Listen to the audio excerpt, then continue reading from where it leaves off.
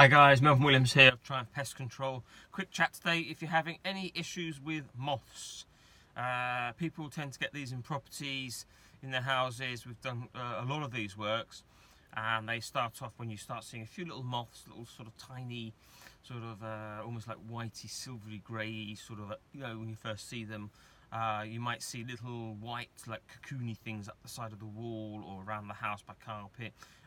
People tend to see bald patches. They might move a bit of furniture or notice a bit of bald patch on the carpet in the corner somewhere. They can be under furniture, many different places throughout the property.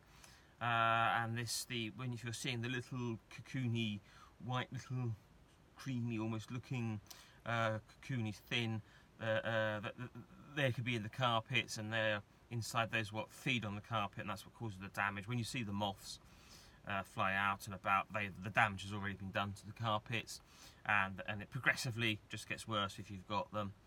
So if you are having any difficulties with those, do give us a call. We can treat your property. We have done to many people very successfully, and we can then give you advice on what to do and how to do it. We carry out spray treatment throughout the whole property.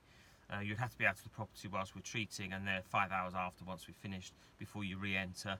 So do give us a call and we can explain exactly what to do, and hopefully reduce the stress of what you're having.